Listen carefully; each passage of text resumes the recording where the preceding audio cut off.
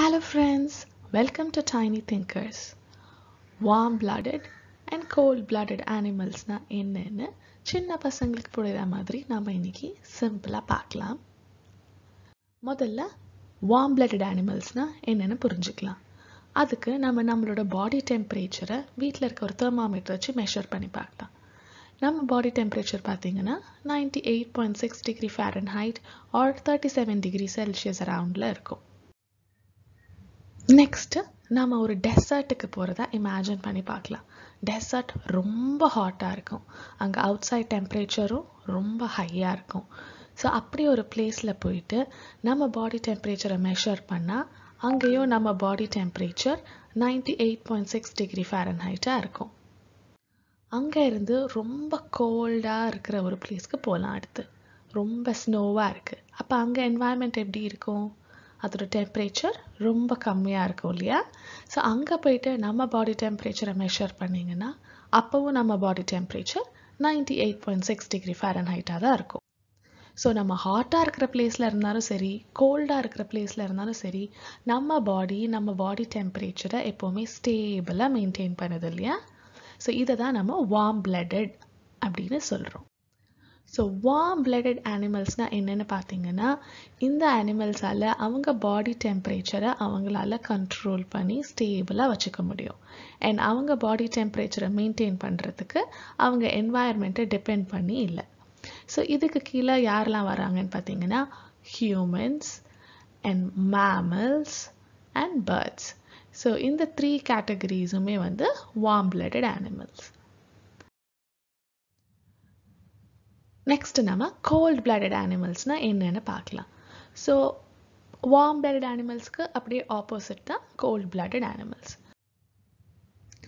நம்ம இப்போ alligator இருக்கிற ஒரு என்வாயன்மெண்ட்டை எடுத்துக்கலாம். ஒரு நார்மல் டே, அந்த டேயில் Sun பீக்குக்கு வரச்ச out side temperature rice ஆகும் இல்லையா?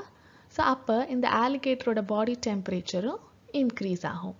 ஸோ எக்ஸ்டர்னல் டெம்பரேச்சர் இன்க்ரீஸ் ஆகிறச்ச alligatorோட பாடி டெம்பரேச்சரும் இன்க்ரீஸ் ஆகுது.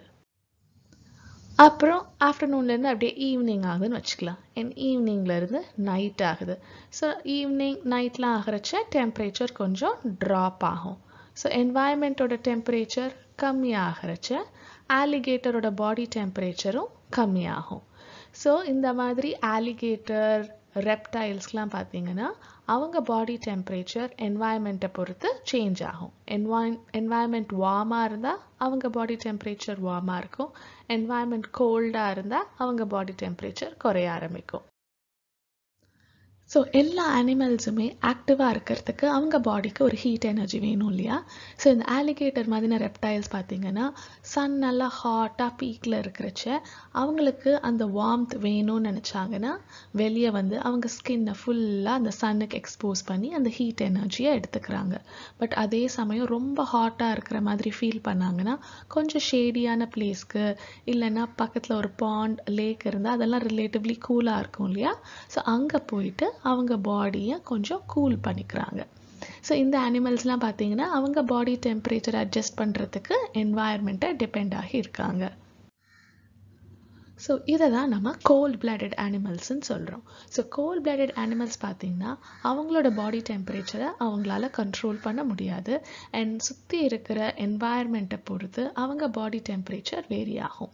ஸோ இதுக்கு கீழே பார்த்தீங்கன்னா fish, reptiles and amphibians. இந்த 3 கேட்டகரி ஆஃப் அனிமல்ஸும் வரும்.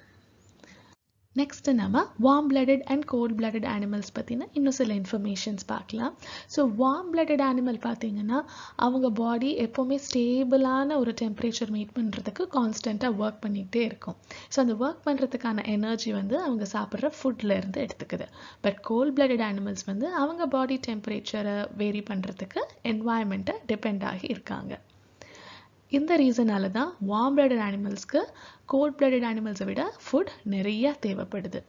அண்ட் warm-blooded animalஸால் அவங்க பாடி டெம்பரேச்சரை அவங்களாலே மெயின்டைன் பண்ணுறதுனால அவங்களால ரொம்ப ஹாட்டாக இருக்கிற என்வாயன்மெண்ட்னாலும் சரி, கோல்டாக இருக்கிற என்வாயன்மெண்ட்னாலும் சரி ஈஸியாக அடாப்ட் பண்ணிக்க முடியும். பட் இந்த மாதிரி cold-blooded animalஸால் பண்ண முடியாது. ஓகே ஃப்ரெண்ட்ஸ், இப்போ நம்ம வார்ம் பிளட்டட்னா என்ன, கோல்ட் பிளட்டட்னா என்னன்னு புரிஞ்சுக்கிட்டோம் இல்லையா? நெக்ஸ்ட் ஒரு சிம்பிள் குவிஸ் பார்க்கலாம். இதில் நிறைய அனிமல்ஸ் வரும், அதை வச்சு நம்ம எது வார்ம் பிளட்டட் கோல்ட் பிளட்டட்னு புரிஞ்சுக்கலாம். ஸோ இப்போ நம்ம ஒரு ஃபாரஸ்ட்டுக்கு போகிறோம்னு வச்சுக்கோங்க. அங்கே நிறைய அனிமல்ஸ் வரப்போகுது. வர அனிமல் வார்ம் பிளட்டடா கோல்ட் பிளட்டடான்னு சொல்லுங்கள். First is a tiger. டைகருங்கிறது என்னது? It's a mammal. So மேமல்ஸ்லாம் warm blooded. So tiger வந்து வார்ம் பிளட்டட். நெக்ஸ்ட்டு ஒரு ஸ்னேக் வருது. Snake is a reptiles. So ரெப்டைல்லாம் gold blooded. So snake is a gold blooded animal. Next பாருங்க, ஒரு bird வருது. So farad. பேரட்டுங்கிறது என்ன? It's a bird இல்லையா? So it is a warm blooded animal. The last one, இங்க பாருங்க ஒரு frog வருது. Frog is a amphibian and it is a cold blooded animal. Okay friends, நம்ம இன்னைக்கு warm bloodedனா என்ன, cold bloodedனா என்னன்னு புரிஞ்சுக்கிட்டோம். உங்களுக்கு இது கண்டிப்பா பிடிச்சிருக்கும்னு நினைக்கிறேன். Thank you friends.